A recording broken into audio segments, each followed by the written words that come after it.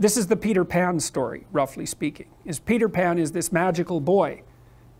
Pan is the god of everything, roughly speaking, right? And so it's not an accident that he has the name Pan.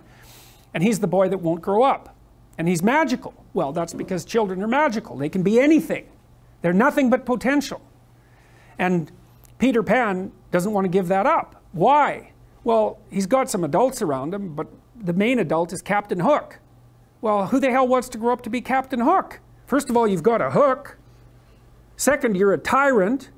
And third, you're chased by the dragon of chaos with a clock in its stomach, right? The crocodile. It's already got a piece of you. Well, that's what happens when you get older. Time has already got a piece of you. And eventually, it's got a taste for you. And eventually, it's going to eat you. And so Hook is so traumatized by that he can't help but be a tyrant.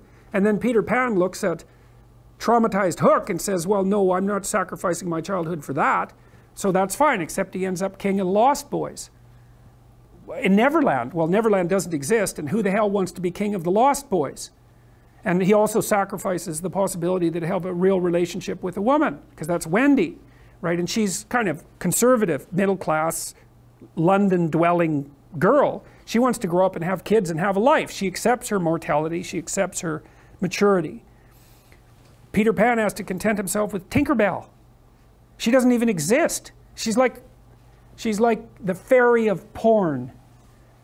She doesn't exist. She's the substitute for the real thing. There's a sacrificial element in maturation, right? You have to sacrifice the pluripotentiality of childhood for the actuality of a frame.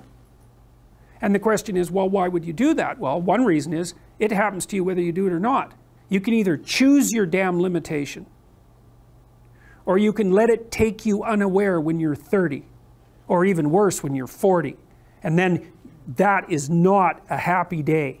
And I see people like this, and I think it's more and more common in our culture because people can put off maturity without suffering an immediate penalty. But all that happens is the penalty accrues, and then when it finally hits, it just wallops you. Because when you're 25, you can be an idiot. It's no problem. Even when you're out in a job search, it's like, well, you don't have any experience and you're kind of clueless. It's, yeah, you're young, you know, it's no problem. That's what young people are like, but they're full of potential. Okay, well, now you're the same person at 30.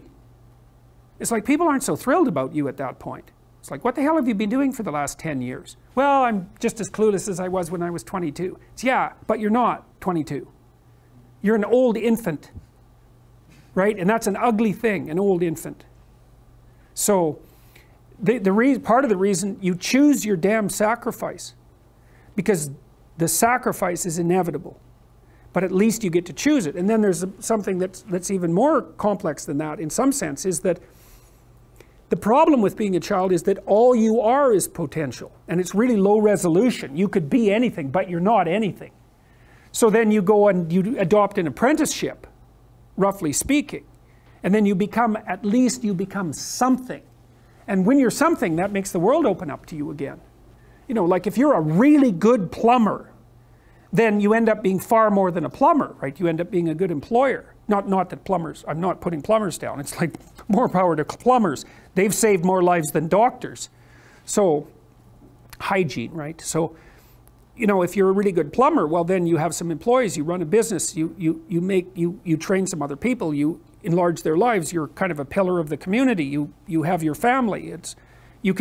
Once you pass through that narrow training period, which narrows you and constricts you and develops you at the same time, then you can come out the other end with a bunch of new possibility at hand. And Jung talked about that. He thought that